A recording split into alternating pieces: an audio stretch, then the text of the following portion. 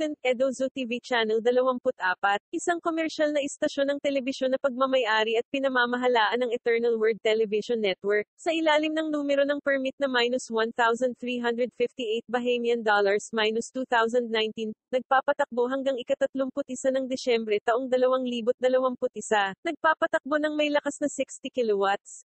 Ang maayos na lisensya ng National Telecommunications Commission ay matatagpuan sa San Roque, Antipolo City, Rizal. Ito ang EWTN Channel 24 na ay nakasign on na. Ang susunod na programa ay rated PG. Patnubay at gabay ng magulang ay kailangan sa mga batang manonood. I'm Brian Patrick. Tonight on EWTN News Nightly, reaction from the spin room after candidates clash in the first presidential debate. And 15 years after 9/11, top security chiefs testify on Capitol Hill saying homegrown attacks are as much a threat as those directed by known terrorists. Watch tonight starting at 6 Eastern on EWTN. Buckle your seatbelts for a crash course in the Saints. Coming up next on EWTN. In 1957, a newly ordained American priest traveled to post-war Korea with the modest ambition of living a life of poverty while serving the poor. When you're confronted with a child who's sick and tubercular, who's homeless, you can't be indifferent. Venerable Father Al Schwartz and the Sisters of Mary, which he founded, began caring for thousands of impoverished children. This ministry would become the World Villages for Children, a network of schools and hospitals worldwide. See his story on an EWTN event, Wednesday, March 13th.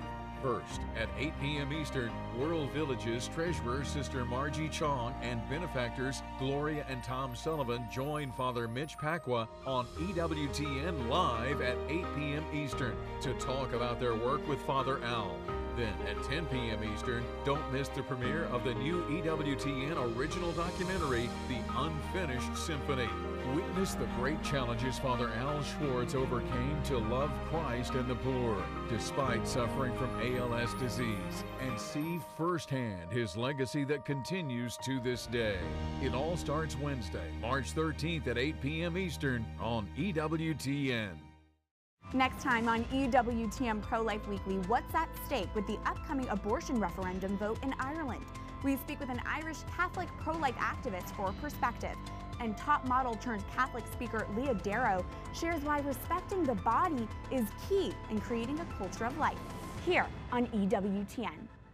I'm Raymond Arroyo. Some U.S. Catholics marched in Washington in support of the DACA Dreamers this week. We'll debate immigration policy and what's the condition of the Christian community in the Middle East. Coptic Orthodox Archbishop Angelos is here with an update. That's the world over, only on EWTN.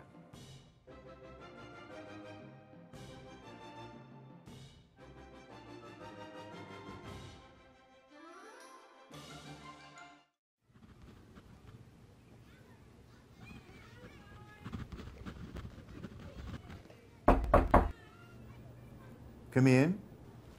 Father, may I talk to you? Of course. Sit down, my son. I'm not sure what's going on here, Father, but I see EWTN everywhere I go. I see EWTN on cable. I go to a friend's house, he's got it on satellite. Then I get in my car, I hear it on the radio. I go home, it's on my computer.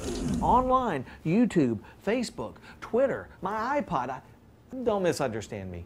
I love EWTN, but it's like it's everywhere. What should I do? What should you do? You should tell everyone. EWTN is everywhere. It's even on my phone. Isn't it great? Yeah. Thanks, Father. I will tell everyone. Oh, I feel so much better.